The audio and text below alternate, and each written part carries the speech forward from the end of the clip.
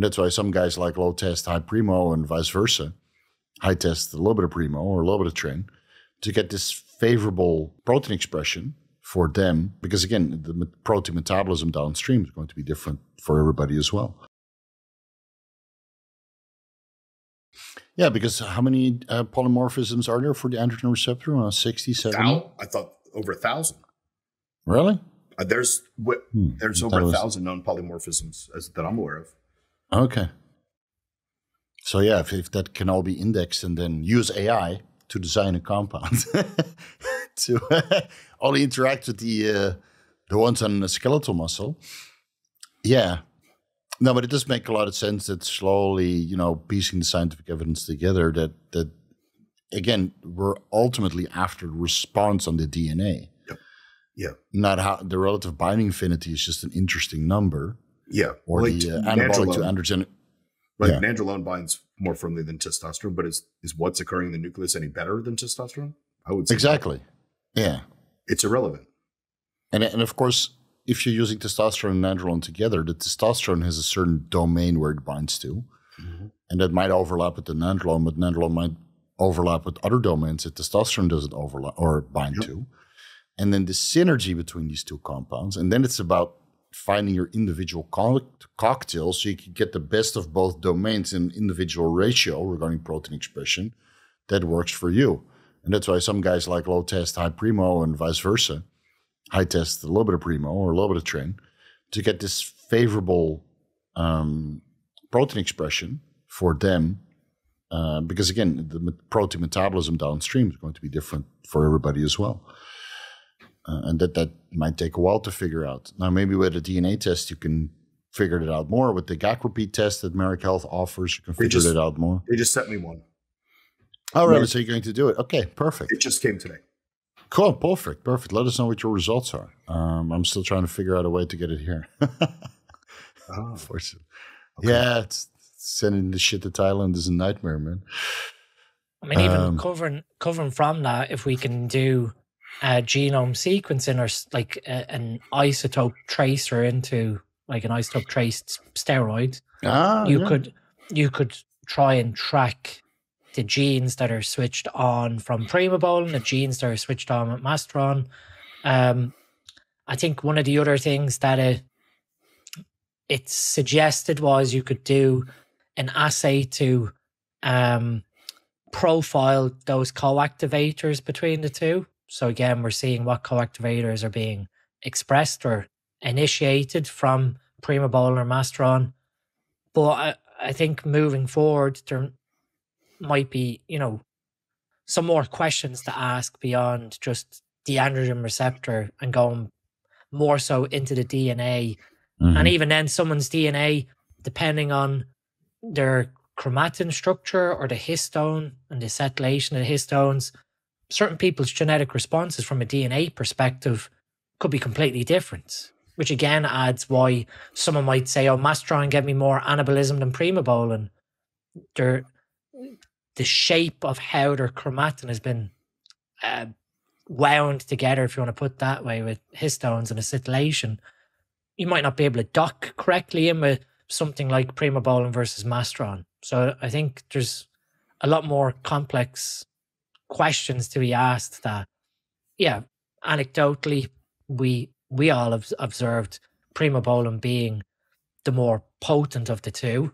But then the other hypothesis that ChatGPT even came up with was, well, primobolan probably lowers SHBG a lot lower than mastron. So now your testosterone is staying more free, which now you're enhancing your ability of your own, I'm not going to say your own, your testosterone base that you're using to work more effectively in the cycle, which again will have a known effect on your gene transcription. Yeah, and then it converts to estradiol and DHT, which might have some overlapping effect regarding your, DNA transcription. DHT is said to be not very anabolic, but I'm sure in combination with real anabolics, it elicits some sort of additional response. That's why some people swear by injectable DHT, right? I know some of them reached out to you guys as well. You want to buy some DHT annotate, bro?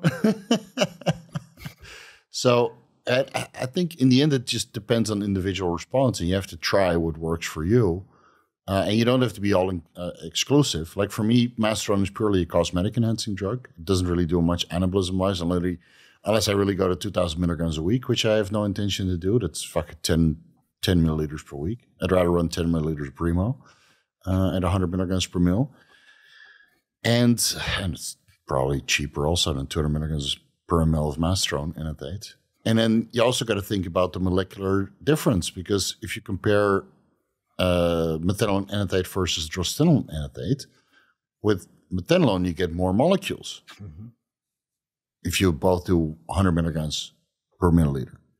So these things also got to factor in. What is it, 10% difference in molecules? Mm-hmm. Oh, it's huge. It was like 60 trillion billion or something. Yeah. We looked at it that, even on the surface, this was, someone said to me before about 2.5 milligrams of Anavar for a woman. And it's like, again, it's in the trillion billion molecule number. And you're like, 2.5 milligram looks like a small number weight wise. But it's when you look at it zeros, weight, baby. Yeah. You look at how many molecules it is. How confident would you be taking that many molecules of cyanide into your body? It's only 2 milligrams of cyanide, man. Like, the weight has got nothing to do with the number. You take a higher weight because it has more molecules. 2 milligrams of clen. It's 2 milligrams of clen. Good luck. It's 20 micrograms already too much. Jesus Christ. Like, I think when we're looking at even that comparison between the number of molecules in a standard dose, that's even where it becomes complex. Of like, someone's trying to compare 100 milligrams of Primo to 100 milligrams of Masteron. Primo has already trillion billion more molecules that you can't, unless you want to work out exactly how many molecules would be in an equivalent dose between the two and then try and run that as an experiment. Primo has much more favoritism towards having a genomic effect because of the sky-high number of molecules it has on Masteron. Yeah, it's a close to 10% difference, I think. If you inject 100 milligrams versus 100 milligrams, it might be a 5 to 10% difference in molecules.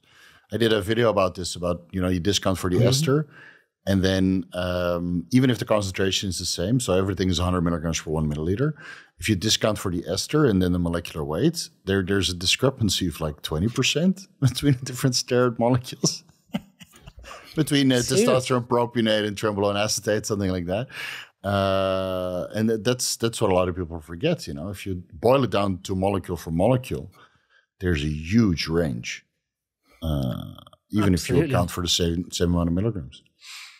And I mean, even like that analysis with ChatGPT, I asked it like molecule per molecule. I didn't say, here's 100 milligrams of Primo, here's 100 milligrams of Masteron. I asked, of the two of these, if I had a molecule, which one is creating more favorable anabolism?